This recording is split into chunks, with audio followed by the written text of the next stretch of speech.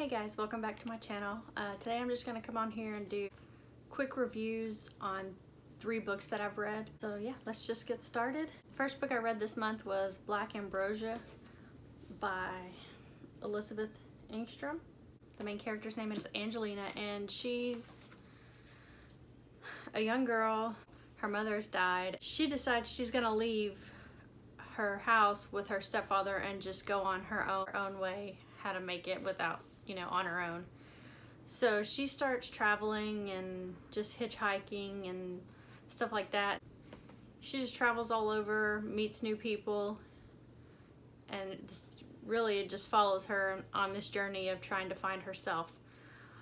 But she's also a vampire. So it's an interesting vampire tale. It's not your average vampire that has a master and someone who made her and whatnot. You get to know Angelina and a couple of other people in the book. I ended up giving this book 4 stars, so I really enjoyed it. I wish that it would have been more of a normal vampire story, but I still enjoyed it. It was a good read. The next book I read was Roses and Rot by Kat Howard. I don't have this in physical book. I listened to it on overdrive through my library. This follows 2 sisters, and they both get to go to this art school where they can study and be mentored in each of their own art. One of them is a writer, and the other one is a dancer, I think like ballet type dancing. This school is actually in fairy, or it's on the edge of fairyland. You get to see fae involvement and how they can be ruthless in trying to get what they want out of these artists. And yeah, it's just the story of those 2 sisters trying to get through this school. It's kind of a little bit of a competition to see who gets picked for this certain award. I gave this one 5 stars. Next book I want to talk about is The Kingmaker by Kennedy Ryan. This is a romance, and I really enjoyed it. You had the 2 main characters.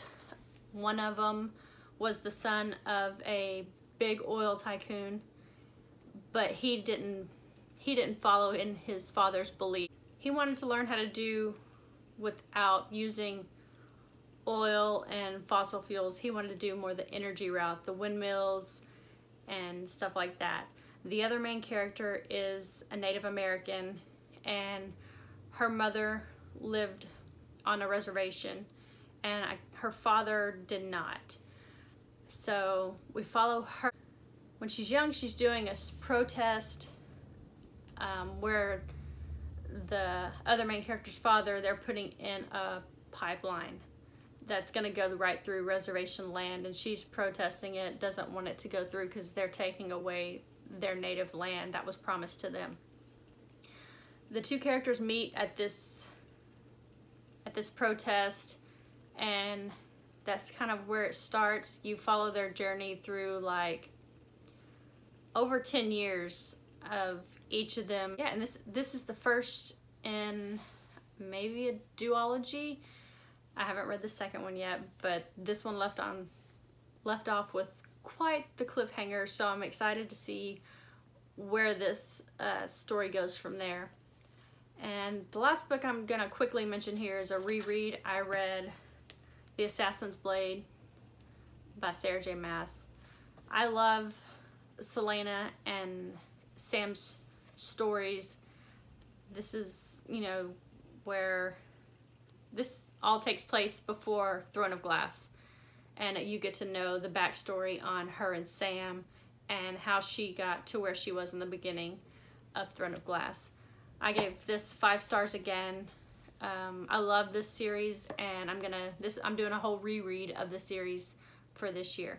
I wanted to give you my quick review on it, tell you what I thought of them, and yeah, I'll see you next time. Bye.